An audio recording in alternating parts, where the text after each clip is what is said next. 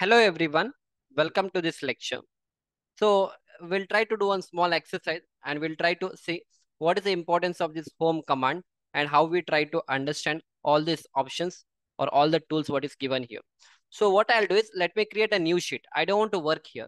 Even though you have a sheet number 1, we'll try to input one more sheet. So what you're supposed to do, there's a plus option, isn't it? You click on that. So once you click on that, what will happen? A new sheet will open up. Since I already had opened another 3-4 sheets and I deleted. So what has happened is it is directly showing me sheet number 7. But in your case, it will be showing you sheet number 2. Okay, you don't have to worry anyhow. If not, I'll go with a different sheet. Like you can see here, this is sheet number 1, where I've given a different name to that. But what you can do, you click on this plus option. So it will open up another sheet. So this is sheet number 1. It is mentioning here sheet number 1. So whatever number let it come in your page, we don't have to worry. I'll tell you how to change the name of this also.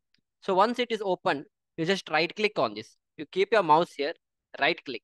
You can see an option here, which is called as rename. Let me do it again.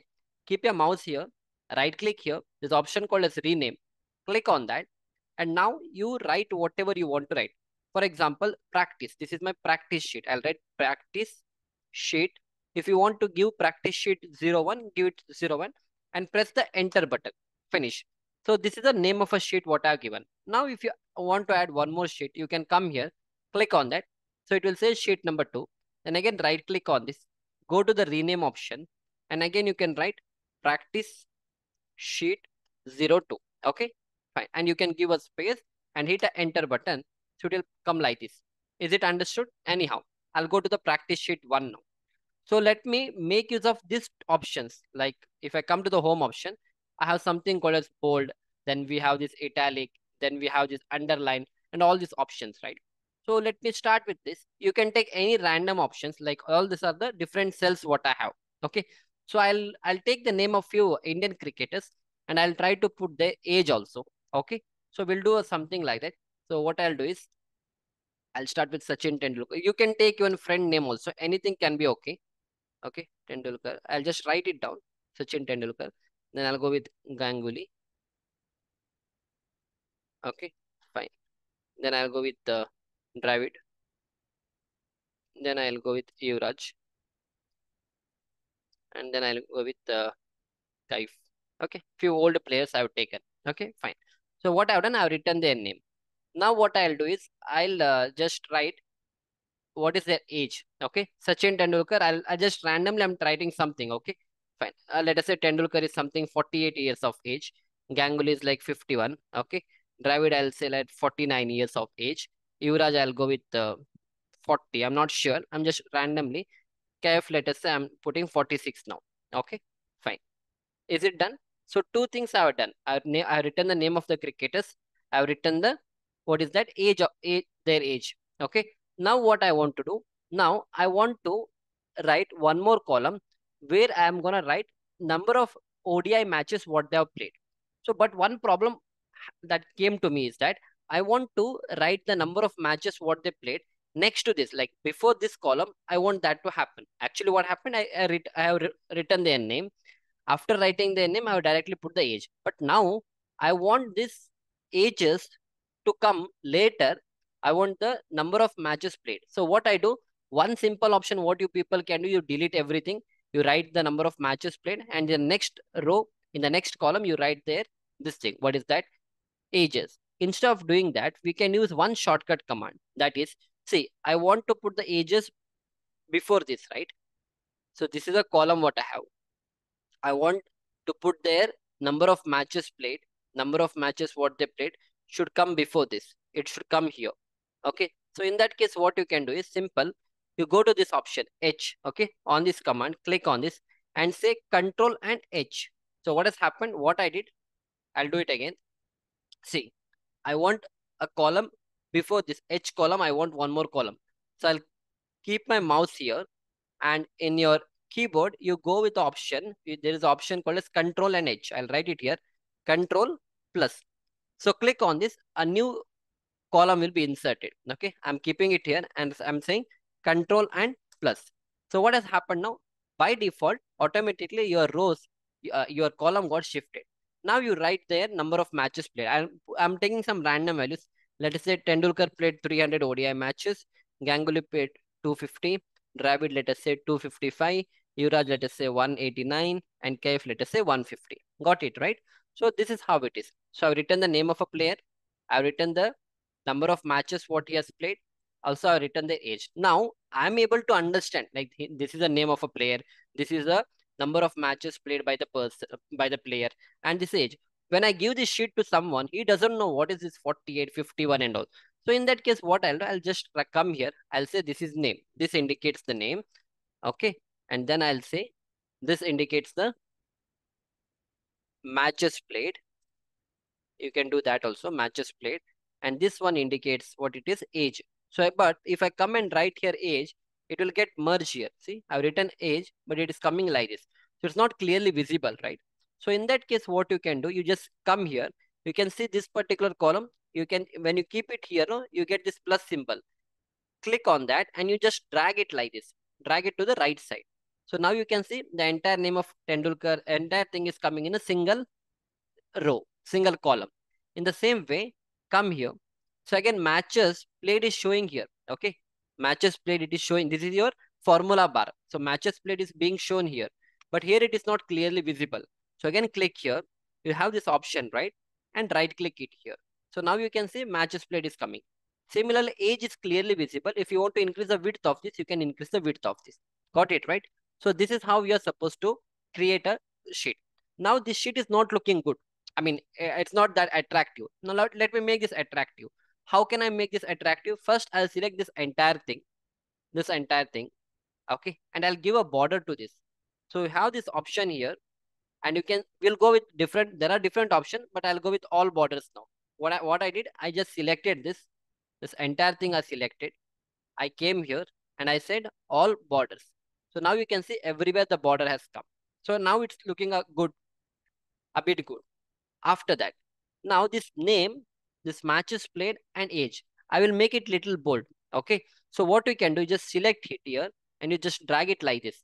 So everything will be selected like this. You can drag it. So once you drag, you can see this option B. B stands for bold. And whenever you click on this, you see what is a shortcut button. The shortcut button is Control B. You can see there, right? Control B. So I'll click here. Now I made it bold. Now I'll do one more thing. I'll say Control Z. So whenever you want to go back, I mean, whatever command you are executed, if you don't want to, if you want to go for the back command or you want it to remain as it is, you go with Control Z. So when I do Control Z, it has come to the normal. So this is another shortcut which you need to remember, Control Z. So Control Z is called as redo. Okay. Fine. So again, what I'll do now, instead of selecting and going B, I'll just write Control B. So automatically it will get bold. Instead of going here, selecting and going here, I'll make use of a shortcut Control B. I'll do it once again. I selected this. So in your keyboard, you just press Control and B. Automatically it will take bold. So you can see name, matches played, and age is in bold. Okay. So one problem which we have a problem is that this particular column what I have, no, it's actually not required. Unnecessary, I put this column. Okay. So what I do, I can delete this column. For deleting a column, what you can select, you select in this way and you just right click here. This option called as delete. I'll do it once again. This is a column which I don't require. I'll select here, do a right click in your mouse.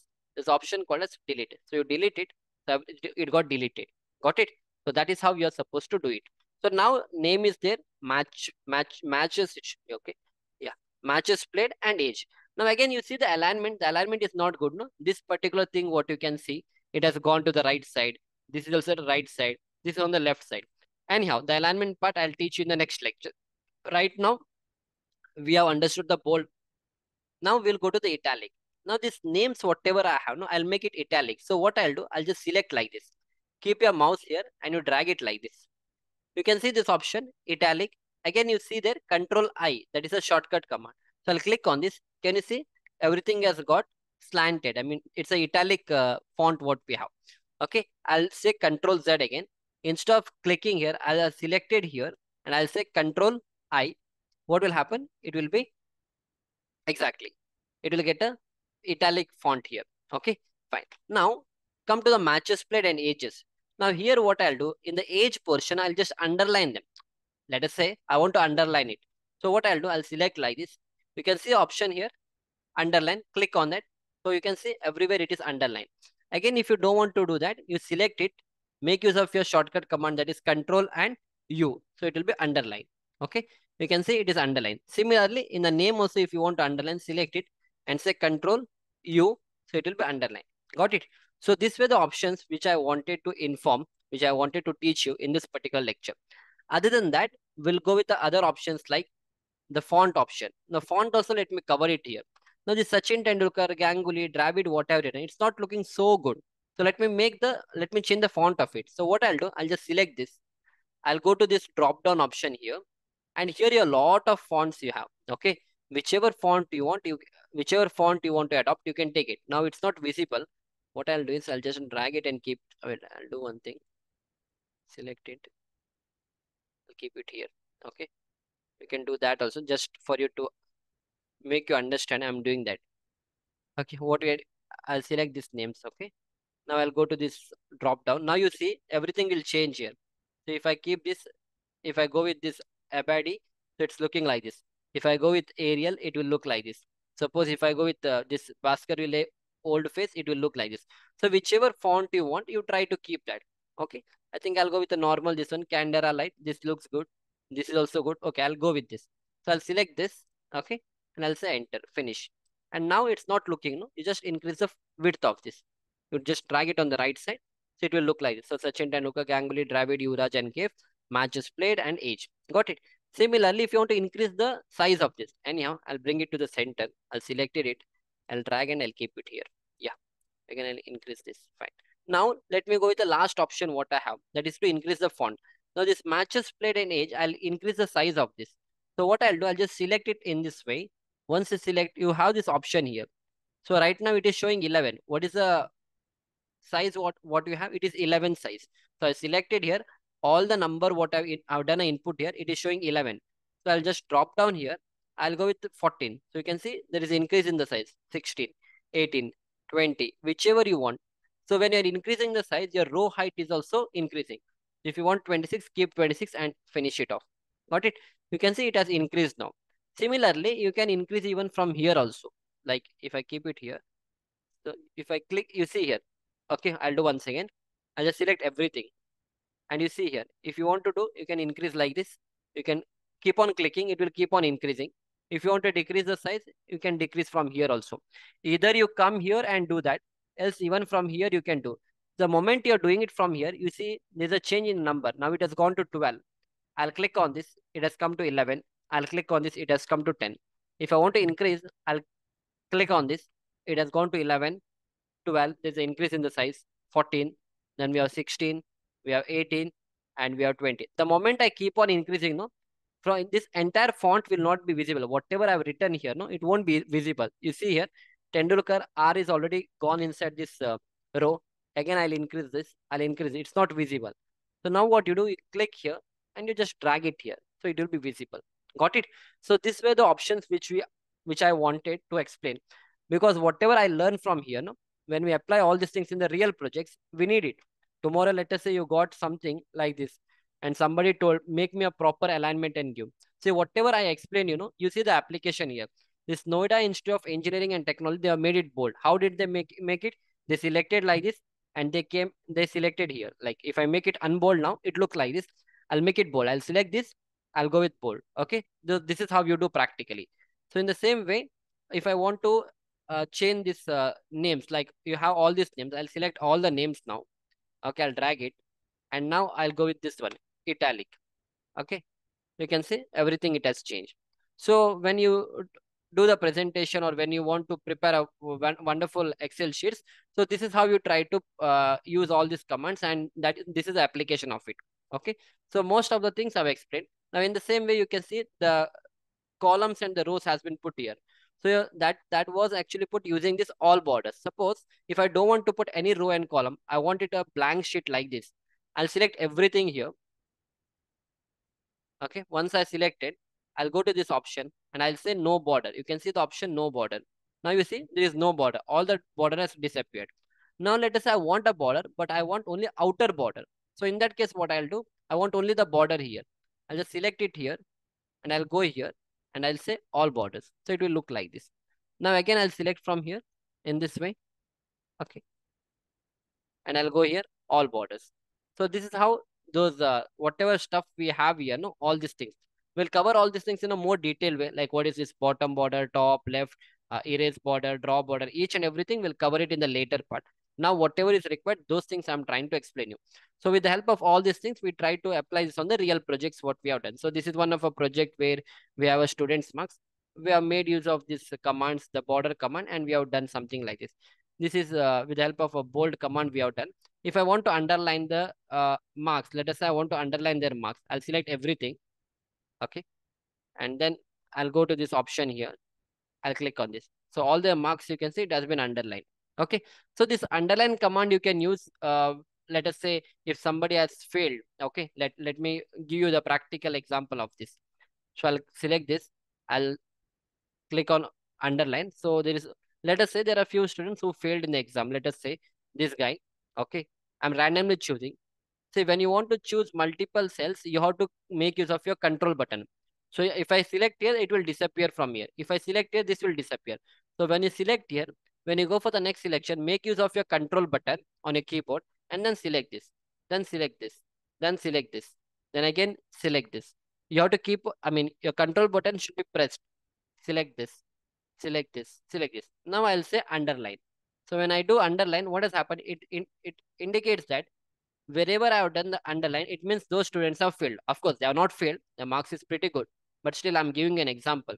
So this 19 he has failed. Let us say 25 guy also has failed. Okay, according to our logic. Again, 25 has failed. So that is the application of this underline command. Or maybe somewhere you want to underline, you can make use of this command and get it done. Got it? So I hope you have enjoyed my lecture up to here. So in the next lecture, I'll go with other things like how to make use of this fill option, how to make use of these options, and how to make use of the alignment options and all. Okay. So we'll see you back in the next lecture. Thank you.